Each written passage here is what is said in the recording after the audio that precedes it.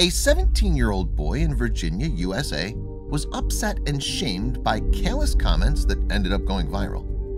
The young man decided to get back at the woman and the entire restaurant in the best way he knew how.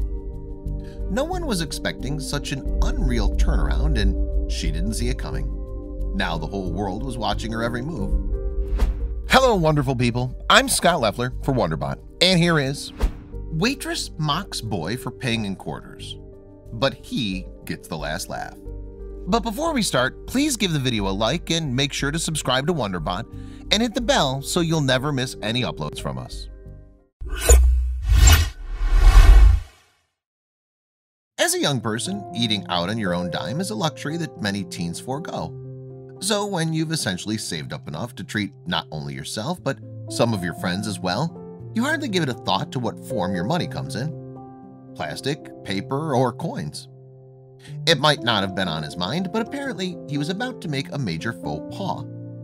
The 17-year-old in question was none other than Cohen Nolte. He was working, as many kids do, as a waiter during his senior year of high school for work experience, as well as to bring in some extra money to do the things he enjoyed in life. He didn't realize that the path he was on would change his life forever.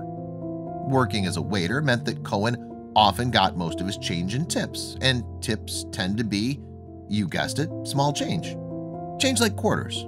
Now Cohen could make endless trips to the bank every few shifts, but that seemed like a lot of extra steps before spending his money in the best way he knew how: taking friends out for food. After what happened, he'd have to think twice about spoiling people. Cohen had finally collected a whopping stash of coins and was pretty sure he was able to take out some friends and leave a great tip for the server too. It wasn't the dinner that was to make waves, but the quarters he paid for it with. He never imagined that such a sweet gesture would cause such a backlash. It wasn't long after the very enjoyable pub lunch with friends that it all turned sour. It was only by chance that Cohen saw the scathing post written by an obviously overly entitled waitress. The post is a picture of Cohen's bill surrounded by the quarters he paid with, accompanied by an extremely hurtful caption. Cohen was quick to see the mean-spirited post on Facebook, but it was too late. Everyone who knew him had seen it too. He couldn't control the torrent of emotions that bubbled to the surface. He was feeling hurt and embarrassed that the waitress at his favorite restaurant would post something like that about him. So what had the rude waitress written that had caused such a stir? And would she get away with it? Cohen was mild-mannered by nature and not one to cause a fuss. He held back the tears at first. The more he read the waitress's audacious words, the angrier he became. How dare she? And when he realized that she had also ridiculed his mom, he saw red. The post began, "We just captioned this, how not to pay at a restaurant." But it didn't end there. The worst was still to come. The post continued, "'Cause that's the nicest thing we can think to say about this ridiculousness." While the post is embarrassing enough for any patron, it was the hashtags that really started shaming the young man. Hashtag no home training being a direct dig at Cohen, implying that his parents did a bad job raising him. Cohen wasn't going to take this lying down. A strange sense of calm washed over him as he plotted. The nasty waitress, as well as the restaurant, were in for a surprise. Cohen thought carefully about his payback plan. It would require commitment and effort to work. He was after so much more than petty revenge now. No, he'd go a step further. The staff at Beer 88, and particularly that snide waitress, were going to pay. They'd never see it coming, and it would be spectacular. But then something unexpected happened, and Cohen knew that it would work in his favor. Posting anything negative online is just never a good look for any company. Once the general public started reading it, they were not shy to tell Beer 88 just how inappropriate their little in-house joke was. The community began to rally for Cohen. Beer 88 was quick to take down the offending post because once it started getting negative reviews, they just kept coming. But they weren't quite quick enough because Cohen had already taken a screenshot and posted it to his own page. Little did he know he was plotting his personal revenge. When Cohen saw the comments flooding in from Facebook users and former patrons of Beer 88, he almost laughed. He knew that he could sit back and let the restaurant feel the wrath of the community that was clearly on his side. After all, they had it coming. But would all the backlash be enough of a rude awakening? Any normal teenager, or in fact any adult, would probably take this opportunity to complain and moan about how embarrassed and angry they felt by being targeted on social media like this. But not Cohen. He simmered quietly and made a plan. His revenge was far, far sweeter. Cohen had a novel idea and he wasted no time in setting it into motion. It wasn't long before local news outlets caught wind of Cohen's story. He was inundated with interviews, and he stood by his actions and his revenge.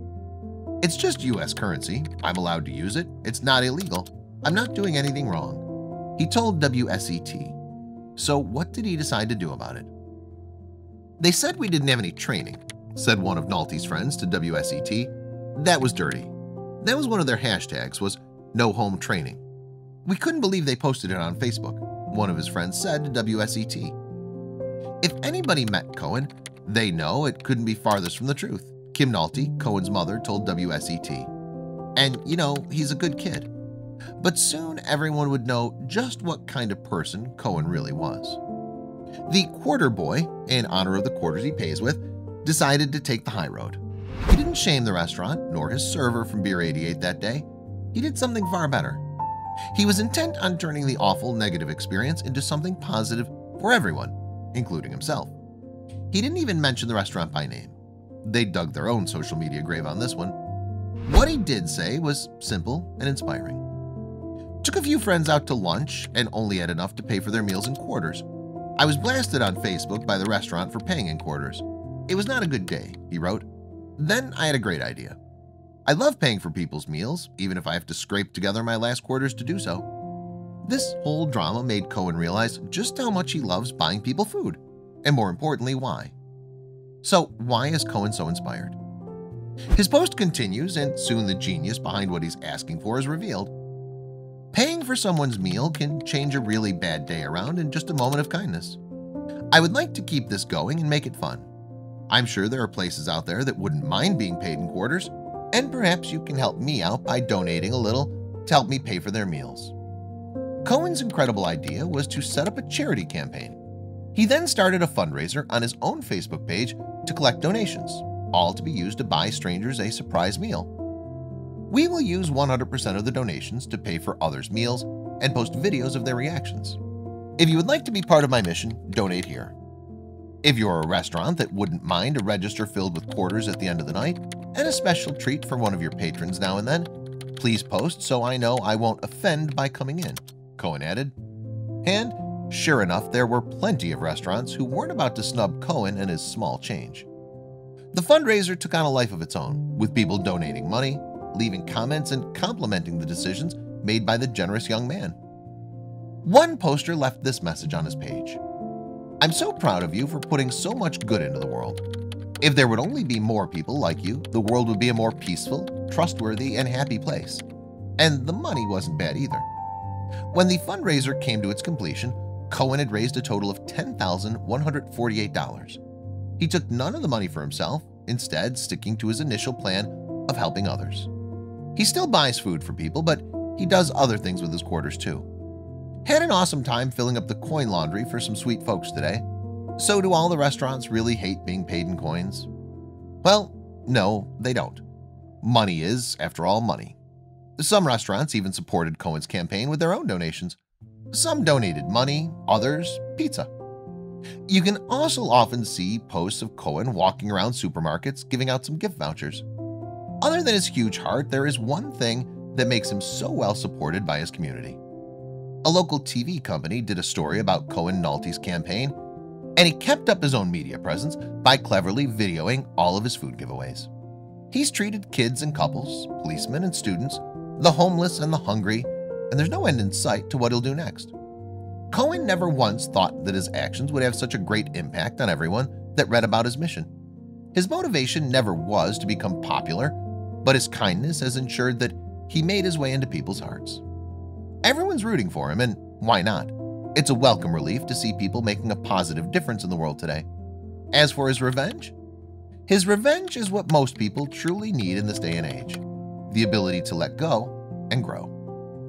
Beer 88 could learn a few things from Cohen, especially when looking at their attitude towards paying customers. They later released an apology on their Facebook page that it was posted as a joke. intended as a joke and should be taken as a joke, but totally ruined any real apology when saying that paying in coins is annoying to people that work in the restaurant and retail industry. We try to keep our page funny and relatable and had no idea that this would be offensive to anyone, the apology continued. Still, rather rude when the boy left a $10 tip on a $20 bill.